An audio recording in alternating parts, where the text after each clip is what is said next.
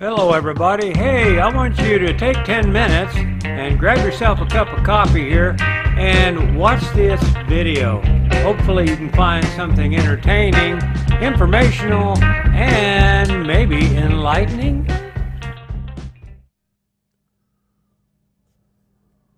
Well, as the title said, we're going to talk Jeeps, but once again, we're not talking that Jeep. We're talking this Jeep Compass right here. Let me get a little light on that. We got all the cameras set up. We got the one sitting here doing that. We're going to go do some paperwork over there, and I'm going to show you a tool we're going to use. But right now, we're going to show you that what we're talking about is, you know, checking the transmission fluid in this thing.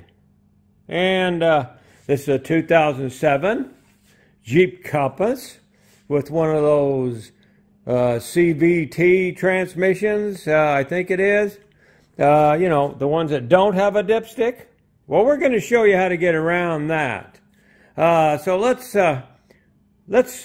start right here. I'm going to show you where you got to go to get it. Then we're going to go show you what you need, the tool you need. Then we'll go show you the paperwork. So let's get into this right here. Whoop, get my fingers out of the way. Right there. Right now we're going to start right here. Okay? All right, can you see this okay? All right. Well, we got to take this off. It says remove for battery access, and some other things. Just twist those. That slides right off like that. You can just toss that up. Nah, you don't want to leave that on there. Nope.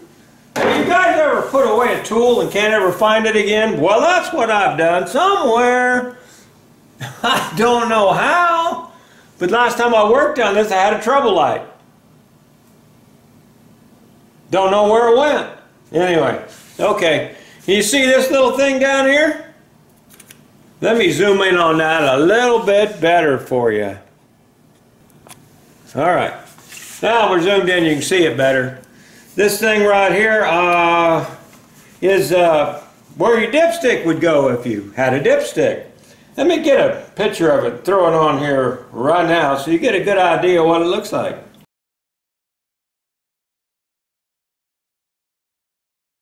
Now, I'm also going to tell you right now, I ain't no mechanic. I just was told this is how you do it.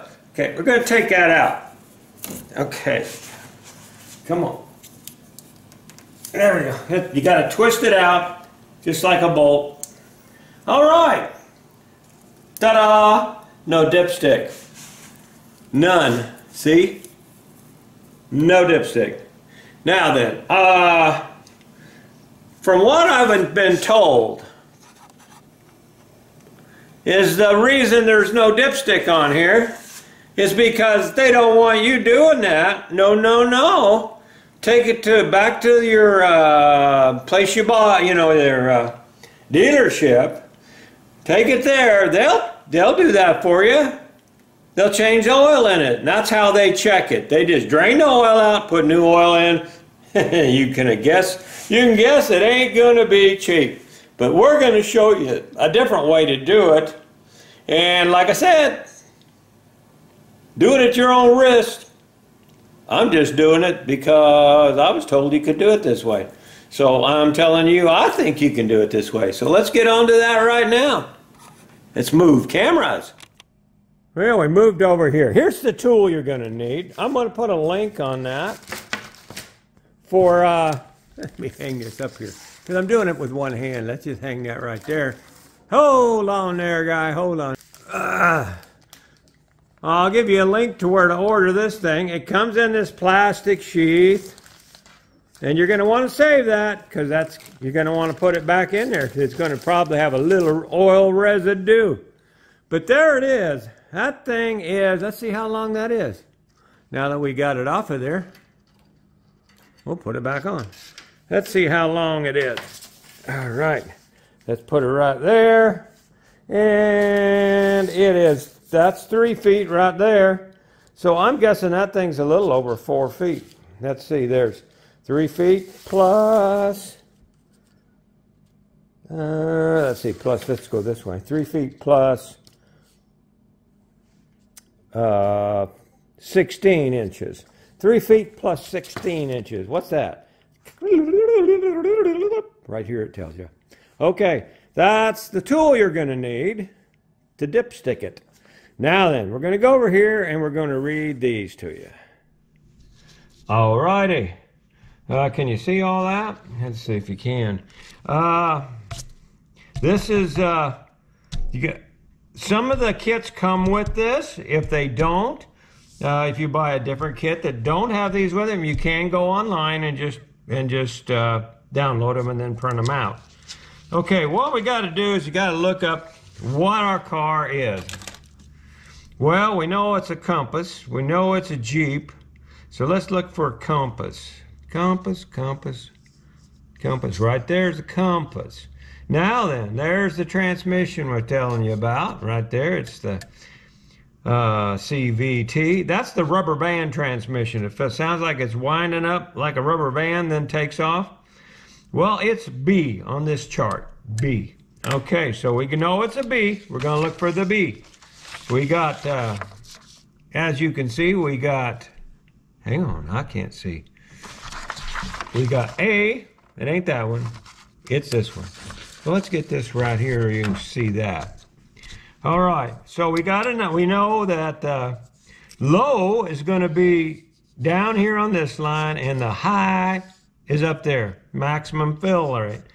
What you got to know is the temperature of your oil.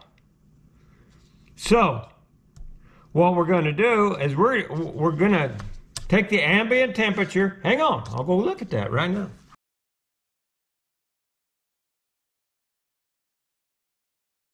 Okay, you've seen that picture. The temperature in here is 74, right about there, okay? So, when we stick that dipstick in it, if we stuck it in right now, you would want to be between here. Now you can probably see them better. Okay, so it's 74, you go up here, it's got to be between there. Looks like, 25 and maybe 33. But we're going to run the transmission through the gears. Going to just start it up real quickly and run it through the gears. Okay? We don't need none of these charts, just this one here, that's us. So I'm going to go do that now. We're going to start that up, run it through the gears. Okay, let's fire it up.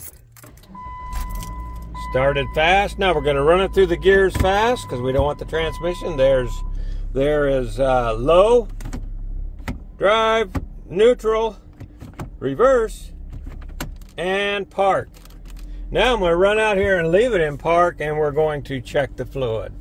Okay, he's running. I'm going to stuff this down till it bottoms out because it's way too long. We know that.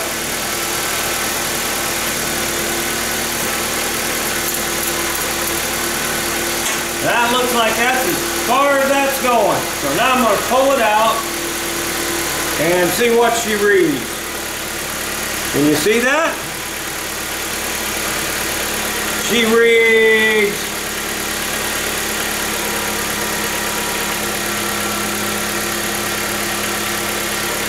30. She reads 30. All right, I'm going to show you this little trick here. Again, I've showed you before. But you see that? That's on 30. All right, let me show you this. Get a nice clean napkin here, or rag. Now then, if you can't see it, I can't show you because I held it wrong. Let's just take that down to where it was.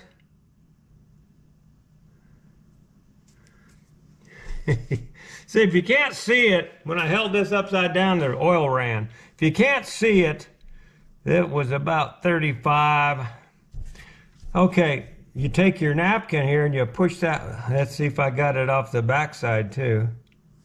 Okay, you push that right there on something white. Lift it up and you can see where it was. Okay, that's how that works. Now, we're going to be done with that tool. We're going to stick it back in. But that's how you check that. That's about 35, and I'd guess that transmission is up to at least 80 by now, because it don't take long for it to heat up. So let's look at the chart again, and let's see where we want to be with our transmission, which is B, 80 degrees, we should be 35 tops. Even anywhere, well, let's see, let's say 80, we're at 35. Right there, we're 35 right there. So if it's 80, it'd be fine. If it's 90, it'd be fine. Matter of fact, it's going to be fine. Even if it was all the way over here and scalding hot, it would still be fine. If we did even put any oil in it, then when it was down here, because we're right there, we're right at maximum. If we put any oil in it, it would be, when it got like 70 degrees or too cold outside, it would be overfull. So we don't want to add any oil because we're safe. We're in the safe zone. So no oil added on this one. Now, I bought some oil just in case we did need to add some, but I'm not going to put any in because I think we're right there where we should be. You want to get this oil right here, make sure it's for that. And for your CVT transmission, your rubber band transmission. I got STP. The main reason I got the STP was because it was the cheapest. Yes. Okay, I'm going to put it back together. We're going to call that done. Well, since we're not putting any oil in it, we can put her back together. We can also check around here and make sure everything's okay. Anytime you get into something, check it out. I've already checked the air filter. It's fine. We don't drive this much. We're going to start driving it more now that the price of fuel is so damn high. We can't even afford to drive the diesel anymore. I don't think we're going to... This slides in. Let me show you that, because I had difficulty right there. I want to show you this. You see this thing right here? Oh, let me turn your head around so I can see what you're looking at. You see that? This part right here goes into that part, and it comes out of that part. So you want to put it back in. That's part of your air breathing system. Then you just clip, clip, righty-tighty, that's back done. Oh, forgot to put this in, but I can do that without that on. I just took it off just to show you guys, give you a clearer shot. I'm going to put this cap back in, righty-tighty on it. There we go, she's back in. She's done. Now, well, we got that done. I don't know how I'm going to put all them film together, but anyway. Now, I got to explain something to you. Probably the longer you let that run, the warmer the oil is going to get, the higher it's going to get. As you've seen on the chart there, we're okay. And so the oil is going to get hotter, and it's only going to go up. It ain't going to get colder and go down. So as it gets hotter, it may expand. That gives you more oil in there. But I think we're perfect. Reason we wanted to check this is that's why I got cardboard under it. It's leaking oil. I thought it was transmission oil. Apparently it's not. And I check the motor oil all the time, and I change it all the time, and I'm not using enough in between oil changes to make a difference. And I'll tell you what, we don't change oil in that for probably every 2 years because we don't drive it. It's only got like 80,000 miles on it. It's a 2007. So that's it. You guys subscribe to the channel, please. And if you got a couple, $3, you can join the old Patreon site. It's only $3 a month, $5 if you wanted to get that tier. Whatever you want to throw in there, 3 to 5. You can pay me $100 if you want. It ain't worth it. But check out that Patreon channel. It's going to have a lot of stuff on there that ain't going to be nowhere else. So you guys, hope you had your 10 minutes worth of videos today and a cup of coffee.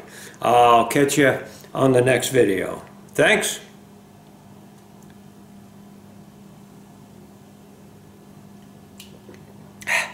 It's cold.